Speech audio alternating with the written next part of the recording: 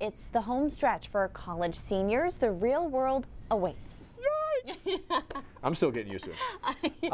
And between now and then, for a lot of people, there's going to be a lot of stress, too. But with record employment numbers, low unemployment, exactly who is feeling this stress the most? News Center Maine's Sam Rogers spent the day at UMaine Orono's annual career fair to find out.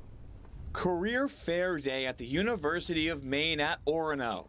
A chance for seniors like Kevin Drury to meet potential employers. What kind of positions is UNM looking to fill right now?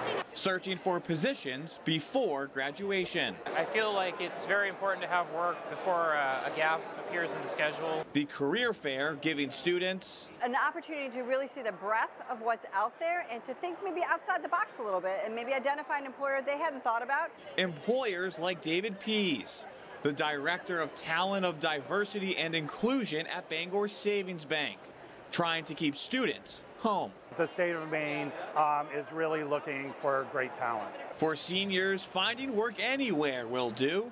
Landing any position will ease their stress. Take a deep breath and say, all right, it's okay to not know what you want to do. It's very high. I'm kind of just casting my net as wide as it'll go. Adding to the stress, looming student loan payments. With the prospect of not having something lined up to pay off college afterwards, it's a little scary. Stressful times for college seniors and stressful times for anyone searching for a job. The Career Center in Bangor is here to help. It's all about just building their confidence levels and make sure that they're educated. Melissa Harvey is the Regional Director of Northern Maine Career Centers. She says the stress of job seekers may never go away. But employers want to be competitive in a job market where everyone is searching for workers. Maine's unemployment rate is at 2.9%, the lowest since recording unemployment data began in 1976.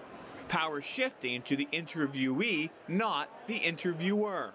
We are seeing employers offer sign-on bonuses and competitive wages in order to attract job seekers. Easing the stress for those looking to work. Sam Rogers, News Center, Maine. And by the way, Maine has career centers in each county. We know that getting help at these centers is free of charge as well.